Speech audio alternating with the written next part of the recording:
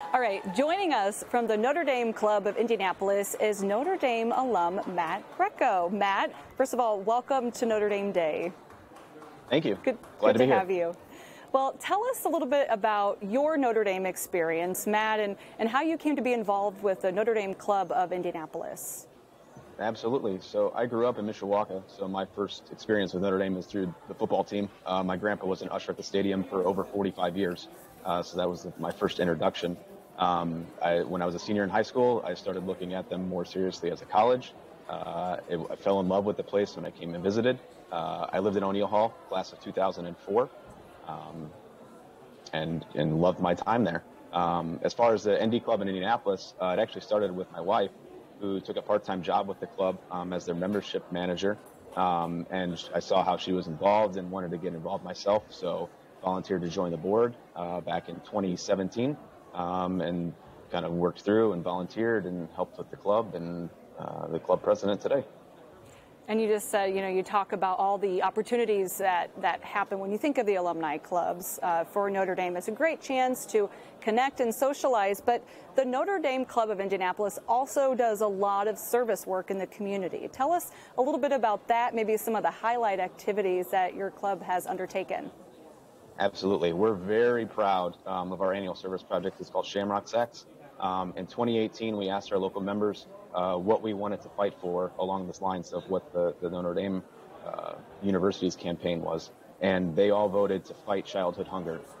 In Indianapolis, we actually have 5 ACE academies, which is one of the highest numbers in the country. And 95% of those students are on free or reduced lunch. And often those meals while they're at school is the only time they have a dependable meal that they can be certain they're going to get. So now every December, we pack upwards of 1,200 meals, or these Shamrock Sacks for these students, filled with healthy, shelf-stable food that the kids are able to take home over Christmas break, so we know they have something while they're at home from school. Last year, one of the fundraisers we decided to do was called Sacks for Sacks, and thanks to Coach Freeman and all the defensive players, we raised over $7,000 with their school record number of sacks that people pledged money and for each sack, and we just started watching the numbers grow as the season went on. Thanks to that, we're having a second Shamrock Sacks event next Saturday in conjunction with the Young ND Day of Service, where we're going to be packing sacks, and we're also going to create a new nature playground at one of our Archdiocese of Indianapolis schools. Wow, you guys are just doing incredible work out there. Let's also talk about the club sponsoring a scholarship for Notre Dame students. Can you tell us a little bit more about that? Yeah, so supporting our students is a core part of our mission here in Indianapolis. Our scholarship fund was established back in 1937 with just $400.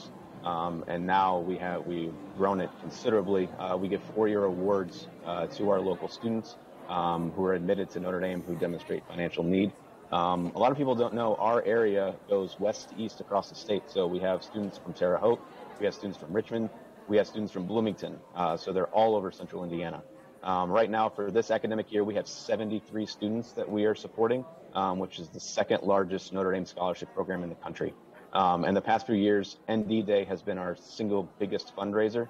I believe we have won the AA club size class the last 3 years.